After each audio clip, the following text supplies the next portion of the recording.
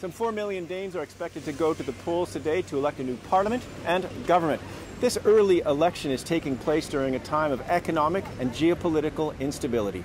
Voters here in Copenhagen talked of a feeling of uncertainty. At this time, I think with all the war going on and energy crisis, I think that's one of my main concerns is energy. I think I ended up with prioritizing the environment. Well, the main issue is the climate right now. I really think so. But of course, there's a lot of, internal Danish political questions that's also very, up. Normally we sort of know who's going to win, and this time it's very, very up in the air. 14 parties are competing for 179 seats in Parliament.